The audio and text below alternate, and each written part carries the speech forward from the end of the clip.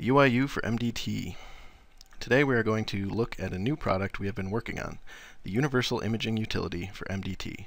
If you are watching this, you are probably already familiar with the Microsoft Deployment Toolkit. If this product is new to you, it is a free download from Microsoft that allows operating system image deployment via pre-configured task sequences. This can integrate with the Windows Deployment Service on a server to use Pixie technology for media-free deployments. UIU for MDT brings our driver database technology to a new realm that existing UIU customers will appreciate. Running UIU on a base image before capture is no longer required, which speeds up the maintenance process and makes image sizes much smaller.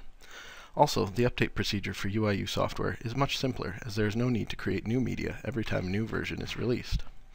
Now let's look at how the UIU integrates with an MDT task sequence. We're going to open Deployment Shares and click on a task sequence.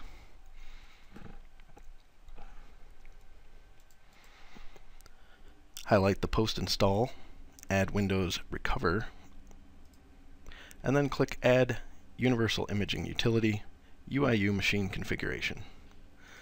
This will put the UIU machine configuration step into the proper place in the sequence. If this step is in a different location, the task sequence may fail. Now if we highlight the UIU machine configuration step, we can modify the options within.